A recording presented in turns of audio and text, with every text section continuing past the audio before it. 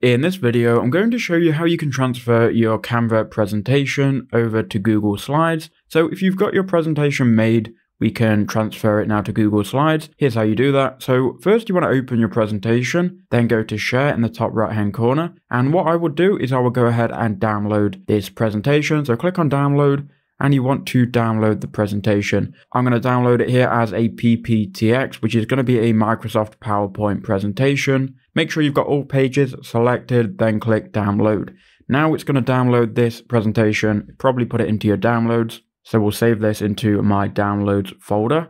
Now, once that's done, we can head over to Google Slides. Now to get here, what I would do is I would just search Google Slides, or you can go and click on the Google apps and then find it. But I've just Googled Google Slides and I've clicked on this one. This has opened a new presentation, which we don't want. So I'll click on the Google Slides icon, and really you just need to get here. Now, once you're here, if you go to this folder icon, it's going to be an open file picker icon. Click on that. Then you can go ahead and upload your presentation. So if you go upload, click browse, then find the presentation here. It will be a PowerPoint file type, then click open. It's then going to upload that presentation from Canva. So here is this presentation. It's now loaded in. Now you might have to customize it a bit, like some of these shapes might be off the screen a bit, but when you actually go and present it, obviously you won't see anything that's off the screen. But now your presentation is in Google Slides, and if you went home, you would be able to find it here. It will be called whatever it was called in Canva. So I hope that quick video did help you out.